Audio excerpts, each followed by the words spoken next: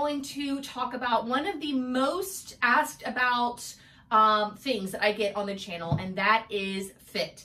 I am working on Simplicity 1253, little oldie but goodie. This is, I don't know, 5 or so years old, but it is just a basic woven tank. You make it out of drapey fabrics, you know, pretty straightforward. There's like a gajillion different patterns like this, so I thought it would be a good one to talk about fit with you guys. I'm making View C. And then the first thing that I do with all the patterns is I use my very own Fast Fit worksheet. And this is just a system that I have developed. It's available on my website, the worksheet and instructions on how to use it. And it basically just sort of analyzes the patterns measurements, the finished garment measurements, my measurements, the ease that the pattern designer is hoping for you to achieve, and kind of analyzes all of that and spits out a size and kind of what alterations you need to make. The Fast Fit system is really great for assessing circumference. So bust, waist, and hip. And you can see that on this one here, I cut a size 16, graded out to a 20, and then based on the worksheet, determined I needed to add an additional 4 inches to the hip. So I just added a 1 inch little wedge, graded out 1 inch on both side seams, and that'll give me the 4 inches that I need. So once I have that done and I have my pattern pieces all cut out, I will drape them on my ditto form. I've talked to you guys about the ditto form a little bit. This is basically an exact replica of my body. I had my body scanned on a 3D scanner. They applied everything that told them to a dress form, designed this dress form like exact to my body. Even like the discrepancy in one of my boobs is bigger than the other one, that's in here. If you have a lower shoulder on one side than the other side, they would find that as well. You know, my belly protrusion, you know, my back, they really do get it all. So I know that whenever I am draping on the ditto form, I am pretty much like draping on myself. It's awesome. So there's obviously always a ton to analyze, and I don't want to completely overwhelm you guys by putting all of the information in one video. So in this video, we're going to specifically talk about the location of the bust, waist, and hip line and how that measures up to my body and in the adjustments that you can make accordingly. So if you can see, now that I've got this on my dress form, it's inside out, so it is a little bit hard for you guys to see, but the bust line is right here, and that perfectly lines up with the bust line on my ditto form. It is going across the apex of my bust exactly where it should be, and that completely matches up with the bust line. Good to go there, right? So then we want to move down to the waistline, and you can see that the waistline is marked on the pattern, and it is right here, all the way down here. This is my waistline, my natural waist. So either I am short-waisted or this pattern is very long-waisted, however you want to look at it. And then we can finally come and look at the hem. The hem is hitting right, well, this has got to be turned up. There's a 5/8 inch hem allowance, so we can turn that up. And you will see that this is going to hit right above my low hip.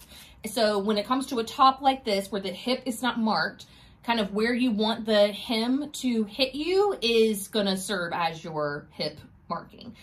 This is a top that I plan on wearing with, you know, both untucked and tucked. So I do wanna make sure that this hits at a place that I like. So some things to contend with here. One is, because my bust is in the right place, it's not an issue of the shoulder being too high or too low. You can also see that up here on the neckline, everything looks really great. It's not too high, not too low. It's hitting at a really comfortable place. So I think from the shoulder down, we're doing pretty good through the bust. It's just when we get to the hip where we have a bit of an issue. So we're gonna bring the hip up, and this is exactly how I would do it, even if I weren't filming myself. I would take all of the pins out of the front, leaving the back intact. I would fold it along the hip line, and then I would bring that hip line up to my exact hip line. hem, and I will keep everything along the center front, that fold line. The line will still continue to be straight all the way down to the hem. And you can see that I'm going to end up taking out probably close to 2 inches. Okay, so once I take out what I need to for the waist, and I pull that waistline up to my natural waist, now I am reassessing the hip, right? So the hip is going to come down here, and now it's actually going to hit closer to my, I don't know, it's not totally my high hip. This is my hip bone right here. Like, the ditto form really gets every single nook and cranny of your body. It's kind of crazy. So that is my high hip. Yeah, the pattern is now going to end right at my high hip. So I need to decide if that's something that I want, or if I want to add what I took out of here back to the hem. And of course, with a top like this, it's not that big of a deal, but which is why I wanted to use it, because I thought it'd be a great illustration. If you were working with something that had a waist seam, you wouldn't just want to take it off the hem. You would want to make sure that your waist line hits exactly where the pattern designer wants it to. And that's what this process is going to allow me to do. It's going to get the waist seam up high. That means it's going to have a really nice natural curve on the side seam. So this will prevent that from happening. And then it'll allow me to decide, you know, it'll pull up the hem obviously, and then I can decide if I want to add more length to that or not. All right, you guys, there you have it. That would be the first next step that I would take when it comes to fitting this particular pattern. Fast fit worksheet. Then I would drape it on my ditto form, compare the patterns, bust, waist, and hip lines to my body's bust, waist, and hip lines, which is obviously so easy to do whenever you have a dress form that is a carbon copy of your own body. So now I'll feel confident cutting this out, knowing that all of the horizontal placements are in the right place, as well as having a really great circumference. I'm gonna be back to talk to you guys more about fitting. I do want to add a lot more of those videos to the channel. We'll talk about arm size, we'll talk about shoulders, we'll talk about the backs of patterns and how to make sure those are, you know, properly aligned with your body.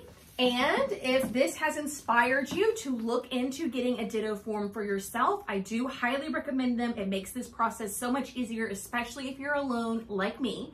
Check the description box. I'll have a link to where you can learn more information about upcoming scans and how you can do them remotely, possibly. And of course, you know, how to get your ditto form. So that is going to do it for me today, me and Ellen. That's the name of my ditto form. And we are going to go get to work and cutting out this cute little Simplicity top. You'll see it here shortly. Thanks so much for watching, you guys.